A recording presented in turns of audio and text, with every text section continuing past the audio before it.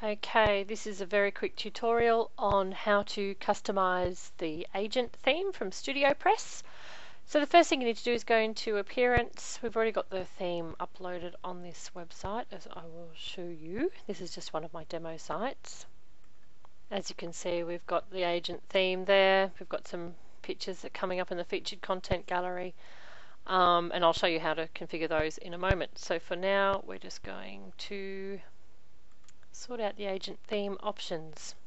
So you go into Appearance, Agent Theme Options. Now here is where you can configure what you want showing on your home page. So for example, so you've got certain properties showing here.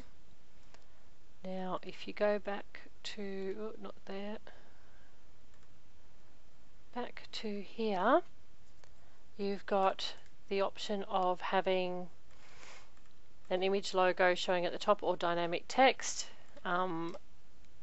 This is actually an image logo. And also here, anything you want to show on your home page, you can choose from this drop down box here.